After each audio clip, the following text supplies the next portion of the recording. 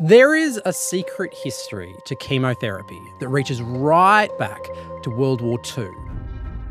There's a huge bang, followed by another one and a blinding flash. And then they knew what was happening. It was an air raid. It was pandemonium.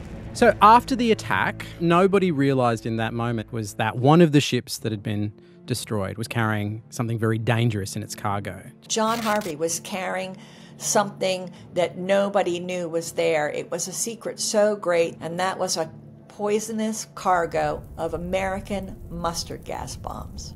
At this point in the story, a very key character enters, Lieutenant Colonel Dr. Stuart Francis Alexander. He'd been called in by the hospital because they had hundreds and hundreds of wounded sailors with very strange symptoms. Some of them even said they felt okay, they felt rather well, and then they'd keel over and die minutes later. So our Dr. Alexander has experience with mustard gas, he has suspicions.